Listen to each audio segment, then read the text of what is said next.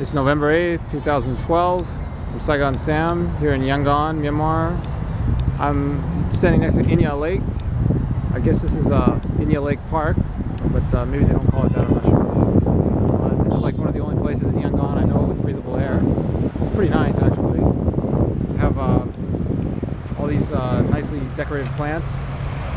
Every so often you smell burning rubber because I guess they're burning, you know, very crude oil or God knows what into cars. But generally speaking, the air is quite good here. You have these little benches where you can sit. There's actually some people windsurfing over there. I don't know if you can see them. I'll zoom in. And the lake itself is pretty polluted, but it's better than a lot of water sources you see around here. There's actually a few fish in there, so it can't be that bad. And they have some kind of weird restaurants over there.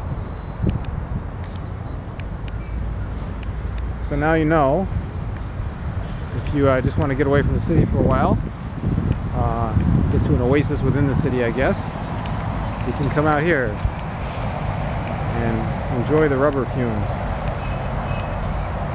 Really, it's not that bad.